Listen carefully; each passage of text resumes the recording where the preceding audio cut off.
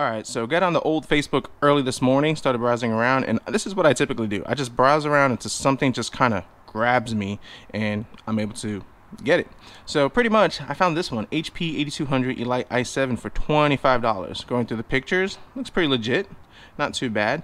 I messaged a seller, and he said that he had about 5 or 6 in stock, so I said, let me get 2. I know some of you might say I should have gotten more, but I just kind of need 2 for right now. I got too much other stuff going on in the garage, but I digress. So for $25, that's actually a real good bang for the buck, and at the end of this video we'll talk about why this is actually a really good price. So he's about 20-25 minutes away. I'm gonna grab it, and in this video I'm gonna show you what I do to pick them up, clean them, flip them, and make some easy money and everything that you guys might want to consider while doing this. So let's get going. Jump in the old tech truck this cold morning, and let's get ourselves a computer.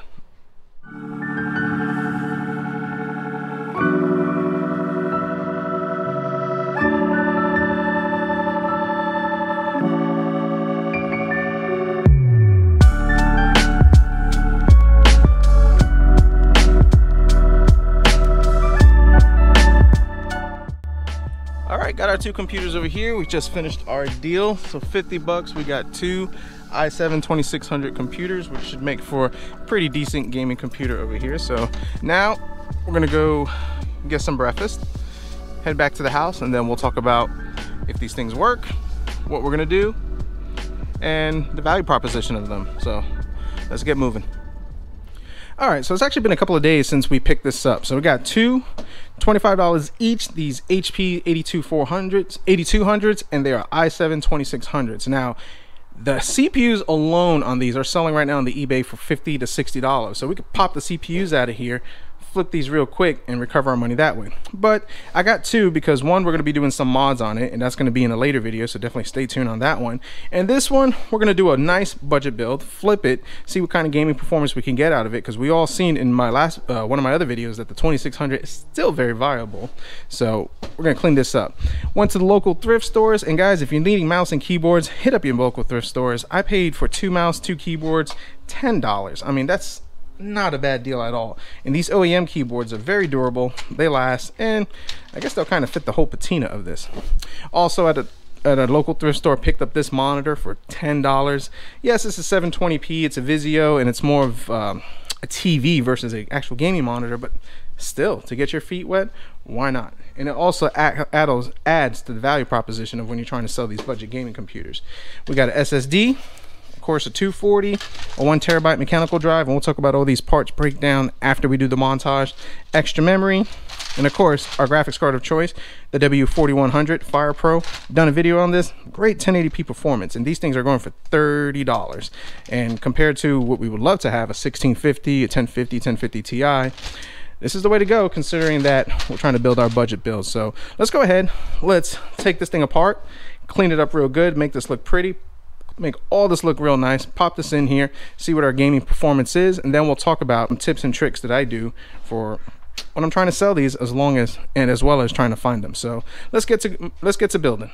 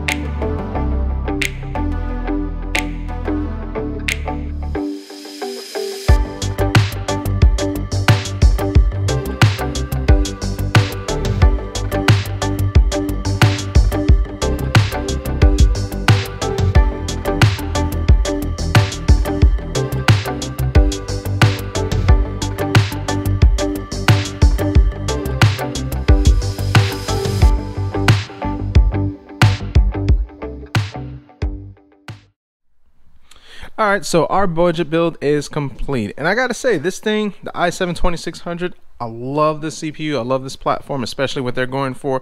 Runs phenomenal. Paired it with this W4100 Fire Pro with 2 gigs of DDR5, and you're able to actually get some pretty decent gamings. The games that we played, CSGO, Fortnite, GTA 5, and even Rocket League, I mean, culmination of 720p to 1080p low high settings, we were able to average anywhere from 50 to 70 frames per second, just depending on the game and the settings that we were using on it. So how much did we pay into this? I'll put a tally up for it, but $25 for this computer, $30 for the graphics card, of course $10 for a little memory, solid state drive, 120 gig, 1 terabyte hard disk drive, and we got about $20 into there. Not to mention that we paid $5 for these mouse and keyboard, $10 for this monitor, so we're probably into this thing roughly $90 to $100. And guys, that's good profit, bang for the buck, because this computer will easily sell for $300 and make somebody a decent gaming computer. So with the holidays fastly approaching, a lot of people are just looking for entry-level gaming computers to get their feet wet, and this platform still has some room, because if we pop in a little 1650 action over here, we definitely could get a lot more frames per second and a good gaming performance. Now, tips and tricks to consider if you guys are trying to do this. Number one, the Facebook marketplace, eBay, it's hit or miss. It's a gamble, and the prices are just all over the place. I mean, one week they're in the lows, the next week they're in the highs, and from what I understand, there's actually some CPU mining crap going on, and the used market might just go to crap right now just because the supply and demand. But that's the name of the game. As far as your peripherals over here, go ahead and just wipe them down, make them real clean, get into them, get all the nasty crap and crevices over it. And something that I like to do too is use a little bit of WD-40 after I wipe it. After I clean it, use a little WD-40 to kind of give it a little shine, let it dry up, and these things look brand new and look 20 times better than before. And the same thing for our monitor. Yes, this is not no 1080p high refresh rate monitor, but for somebody looking for a $300 entry-level gaming computer, this is perfect. And then plus we get to make a good profit over it. So guys, let me know your thoughts on this one. The i7-2600 with this HP 8200 SFS, awesome little computer. Of course I prefer the Z240, but for what we paid for this, I think we did pretty well. And you guys, you definitely want to stay tuned, because we have the second one over here, and I think we're gonna be doing some mods on it, and I got a couple of things going, so definitely stay tuned for that. So if you like this video, definitely hit the like button, subscribe if you're not, and as always, we'll see what we come up with next.